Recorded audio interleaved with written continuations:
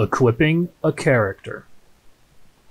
In order to equip your character, you will need to hit the default keybind I, then drag and drop the items that you want to put on your character. If you have items that you have purchased with real money, then you might already have items here in your inventory that you can equip. But keep in mind that these items are lost when you die, and you can't or don't retrieve them from your body or your ship.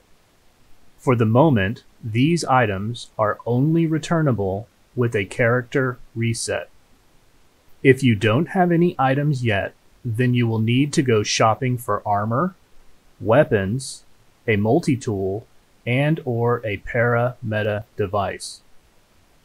Here is a spreadsheet of the locations that have these items.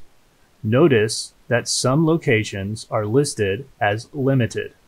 This means that you can get the item in some form at that location, but there is a smaller selection to choose from and sometimes only one armor type, usually light armor.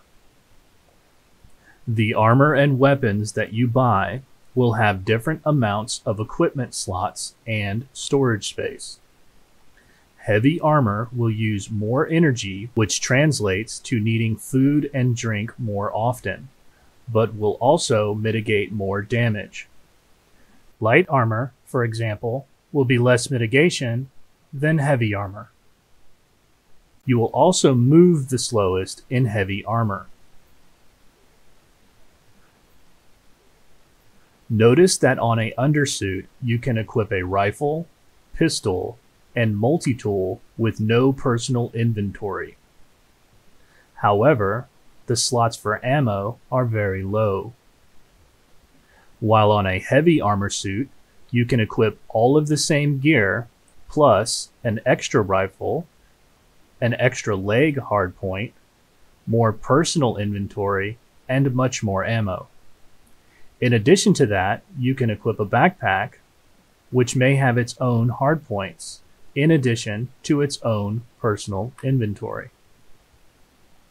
Various weapons will have various different sizes of hardpoints.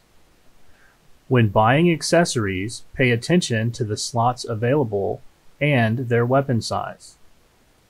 This rifle, for example, has 2 size 2 attachment points and 1 size 3 attachment point, which coincides with the size of the attachment part.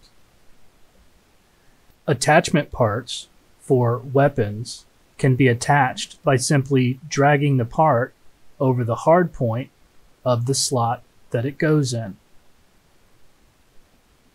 A multi-tool and its attachment can be a good thing to equip also. The multi-tool can fill many roles such as mining, cutting, tractor beam, and medical device.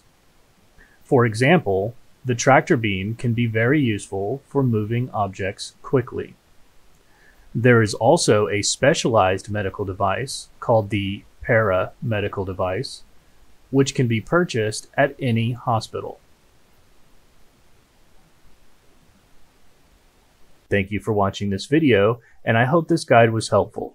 For more guides like this, please like and subscribe.